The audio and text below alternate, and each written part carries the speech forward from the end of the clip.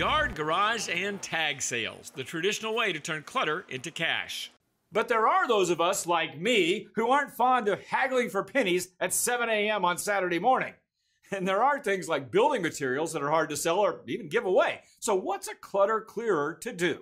Obviously, one solution is selling stuff online with individual ads at sites like Craigslist or eBay, or using a site like FreeCycle to give that stuff away.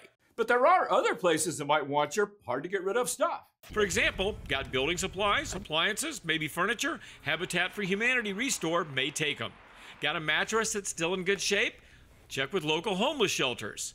Got towels or linens that are too ratty for the Salvation Army or Goodwill? Local animal shelters might want those. Got paint?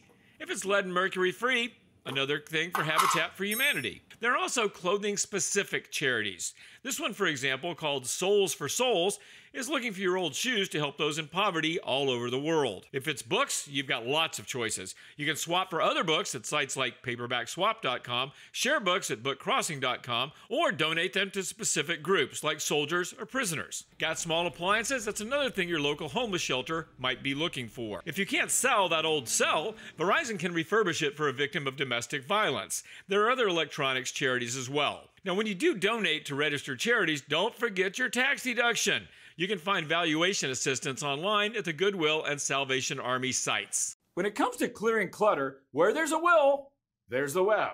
Need more links and information? I've got them waiting for you at MoneyTalksNews.com. Just do a search for cleaning.